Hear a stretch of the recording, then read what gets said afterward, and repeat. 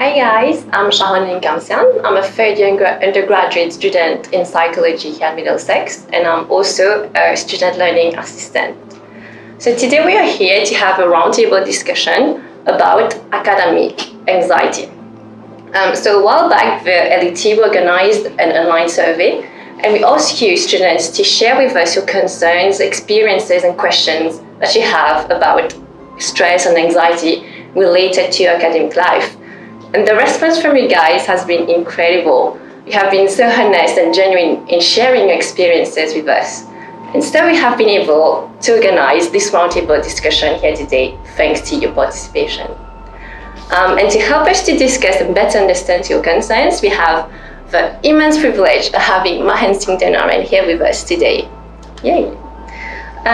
So really, Mahen needs no introduction at all. But for those of you who don't know him yet, Mahen is a chartered psychologist with the British Psychological Society, specializing in adult psychotherapy since 2015. He has more than 21 years of clinical experience, and he has been with us here at Middlesex University Mauritius for 6 years now. He's currently a lecturer in psychology, and he's the head of Counselling and Mental Health Services. Mahen, thank you for being with us here today. Thank you for receiving me. Pleasure. And before we get right into the discussion, we'll have a round over the table, and I'll allow my peers to introduce themselves briefly. Hello, I'm Daphna. I'm from the University Graduate Year, and I am board of student learning assistant and digital ambassador. Hi everyone, I'm Hakim Chaman. I'm Year 2 psychology student with counseling skills, and I'm part of the student council and the student ambassadors. Hello, I'm Kinjal Joshi. I'm a Year 2 business management student, and I'm part of the digital ambassadors team. Hello, my name is Vidushi. I am a final year student studying APOB, and I am a member of Media Cluster.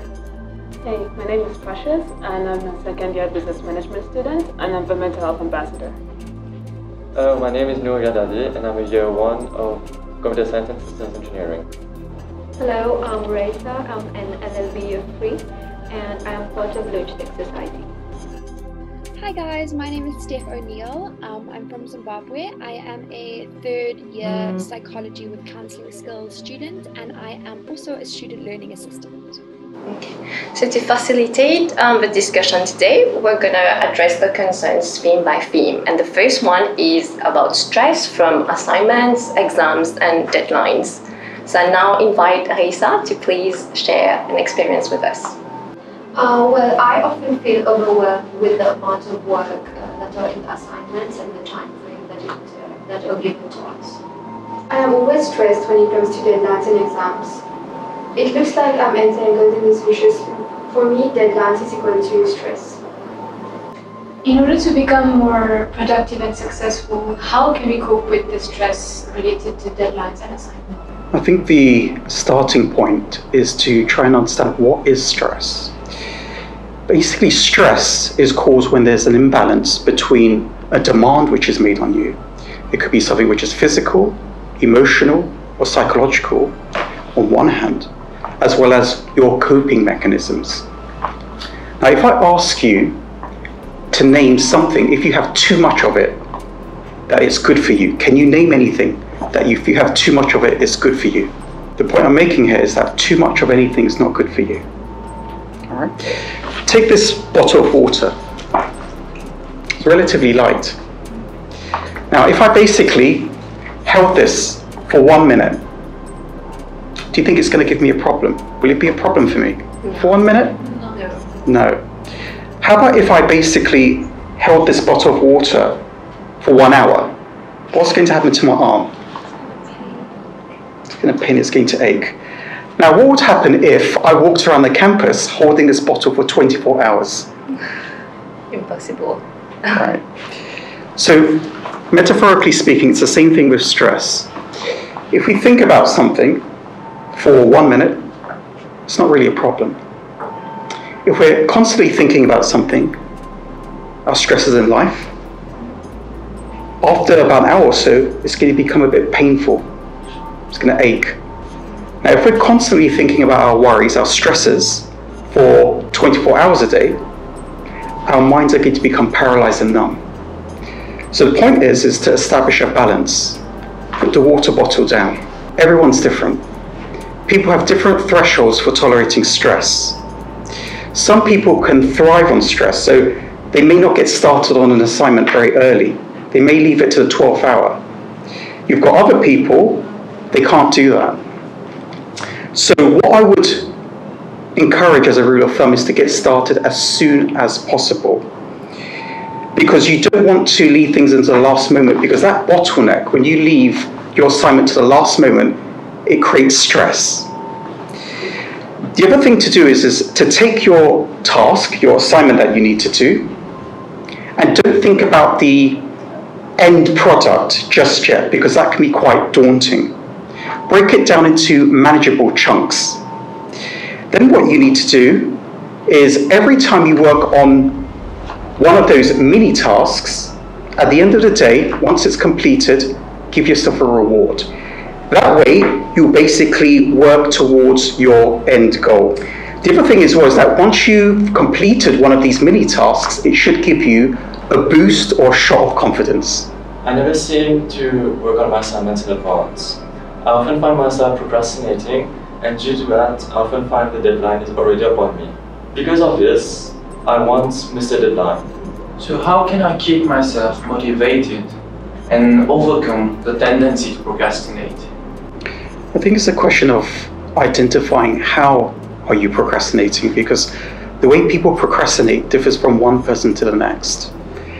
Some people procrastinate by when they're supposed to be doing their work, they go onto the social network sites, they go onto Facebook, they go onto Instagram. They may find themselves maybe checking their emails. Other people may, in order to not feel so guilty about procrastinating, they may go and do house chores, but that's a form of procrastination. Or they may go and eat food. So I think the first thing to do is to become aware of how are you procrastinating. Me personally, I'm aware of how I procrastinate. And in front of my laptop when I'm working, I've actually got a board and I've written down the ways that I procrastinate, and I keep reminding myself. So when I get an urge to maybe go and check the emails or maybe to go and do a chore, I remind myself. Second thing I would recommend is to find out, when does your brain function the best? Some people, they can work during the early hours of the morning. Other people, they tend to work during the afternoon. And then you get other people that can work during the late evenings. So when does your brain function the best? Perhaps it's best to work when there's fewer distractions, i.e. later in the evening or during the early hours of the morning. The other thing which you could do is to be aware of constructive procrastination tasks. How about, for example, doing in-text citations or making a reference lists for your work? So when you get the urge, a really strong urge to procrastinate, have these constructive procrastination tasks which you can do. The other thing to bear in mind, coming back to something which you said, is that motivation is what gets you started. Habit is what keeps it going. So it's very important to be disciplined.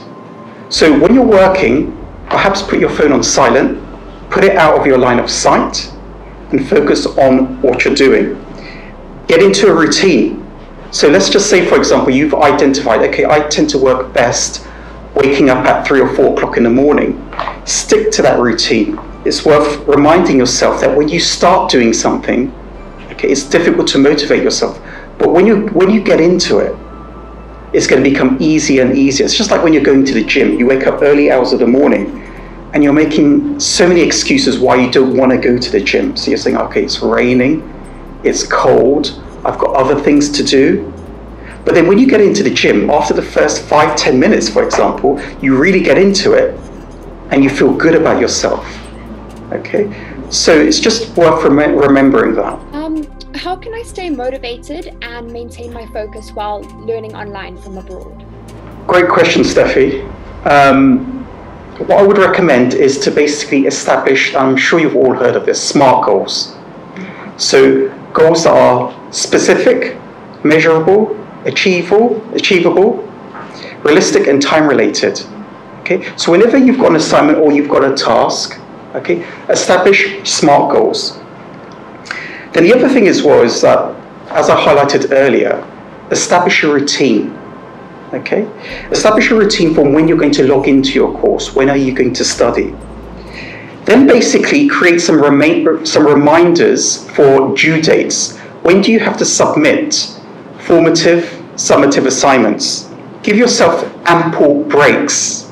Okay, our brains tend to grow when we're resting or we're sleeping. So it's very important to give yourself ample breaks, okay, for you to assimilate what you've learned. You've got the disadvantage of not being present in the class and not having face-to-face contact with your peers or with the lecturer. But that doesn't mean you can't get social. So what I mean by that is maintain contact with your peers and with your lecturers by messaging them on a regular basis. Some people set up WhatsApp, emails, you can use discussion blogs and forums, so you can still find ways of interacting with the class. Again, it's very important to establish a good balance. Okay, so eat healthily. Okay, make sure that you're exercising sufficiently. Have this balance between work, rest, exercise, socializing, hobbies, and play. I'd also suggest that you share your knowledge with other people in your social circle. So for instance, with your family and friends, and try to forge some kind of link or an association between your personal and your work life. Because by sharing your knowledge, this develops a sense of accomplishment and achievement. The other thing was to reward yourself on a regular basis and keep a positive attitude and to stay motivated. Thank you, Mahen. We'll now move to our next theme, which is about time management, and I'll invite Precious to share the experience with us. For me, it's about how to manage my time. Over the years, I've learned how to manage my life and my school activities, but it gets really tough sometimes. How can I learn how to manage my academic workload and leisure? If I ask you, can you actually manage time? You can't manage time. But what you can do is you can manage yourself. Okay, so this concept of managing time, I don't advocate. You can manage yourself better, and in doing so, you can protect time. We don't set out with a plan to fail, we fail to plan. So it's just very important that you have a plan in place for when are you going to complete certain tasks, rewarding yourself, and then basically moving on to the next task. So as I aforementioned, it's important to ensure you've got a balance between work, rest, socializing, exercise, hobbies, and play. Because if there's an imbalance, this can cause problems. It can cause stress. So just being mindful of, do I have a balance in my life? Thank you, Mahen. That was a really interesting point. We now move to our last theme, which is about public speaking and class presentations. And I have Vidushi to please share the experience with us. So for me is that I once had an in-class presentation to make in front of about 100 students, and I couldn't perform well because during the whole process I was continuously stuttering. This had a profound impact on my mental well-being, as part of me was very frustrated at the idea that I would never succeed in public speaking. I usually struggle to ask questions in class because I feel people will judge me or I will disrupt the class.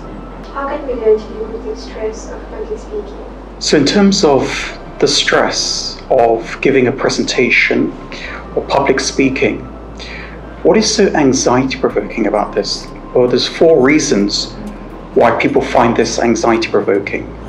1, because they perceive they're not in control. 2, because they think something catastrophic is going to happen. 3, because of social judgment. And 4, because of the uncertainty of what's going to happen. I'll ask you a question. Is it possible to be relaxed and stressed at the same time? Yes. Can you? Stressed and relaxed? No. I don't think so. They're 2 incompatible states of mind. So if you're relaxed, you won't be stressed or aroused. Okay? Second thing I'll ask you, when you think about the situation of public speaking or giving a presentation, what is the worst thing that's going to happen? Let's just say you hash it up. You make a big mistake, it's a big drama. What's the worst thing that's going to happen? Is it going to be the end of your life? Okay, so it's about putting things into perspective. It might be bad, but it's not the worst possible thing that can happen to you in your life. So basically, your mindset is very important. Do you come into this situation with a fixed mindset, where you basically view this as being a problem? Or do you basically view this, or do you have a growth mindset, where you come into this saying to yourself, this isn't a problem giving a speech or giving a presentation, it's a challenge, and it's an opportunity for me to grow as a person. Now, we've heard of the concept of post-traumatic stress disorder, but have you ever heard of post-traumatic growth? So, when you're posed with a stress, you adapt, you become more dynamic, and you grow as a person. So when you're approaching a situation where you have to give a presentation, view it not as being a problem and using avoidance behavior. View this as an opportunity, it's a challenge that you're relishing. And even if you make mistakes, it's about reflecting on the mistakes you've made and building on that in order to become more resilient and to grow as a person. So your mindset here is very, very important. Thank you, Mahen. We have been able to cover so much here, but you know, from the survey, we have so much more experiences and concerns about students shared with us. So maybe perhaps you could share with us a bit more about the student services available here for the students. I think it's important for students to realize that they're not alone. So we've got the LET service. So if students are encountering difficulties academically, first port of call is to speak to the LET service. Additionally, we've got the counselling service, and with the counselling service, we tend to work with difficulties which are mild to moderate. So students who may be encountering or experiencing rather depression, stress, anxiety, bereavement, it could be procrastination, motivation difficulties. We offer 4 sessions of counselling to students.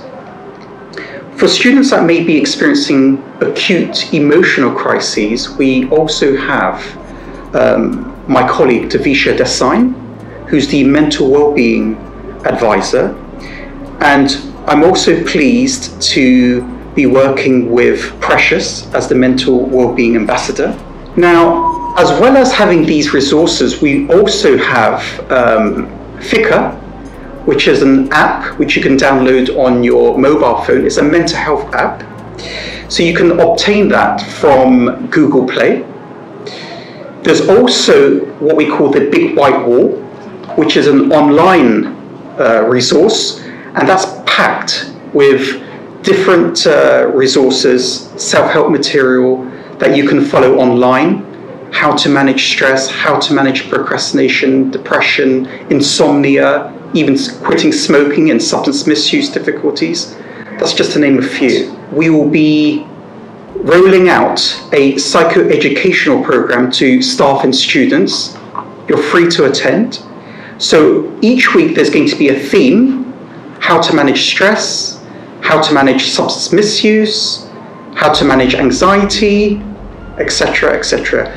Acculturization stress, how to develop a growth mindset, emotional intelligence. So this is what we have planned as from October onwards. Well, on behalf of everyone here, we would like to thank you, Mahen, for making the time to be with us today. And of course, I would like to thank my peers here for representing the student body. And of course, I'd like to thank you, students, for taking the time to do the survey, because it's because of you guys that we're able to have this roundtable discussion today. So thank you guys, and see you around. We are Middlesex University Mauritius. We are Middlesex University Mauritius. We are Middlesex University Mauritius. We are Middlesex University Mauritius. We are Middlesex University Mauritius. We are Middlesex University Mauritius. We are Middlesex University Mauritius. We are Middlesex University Mauritius. Care about you.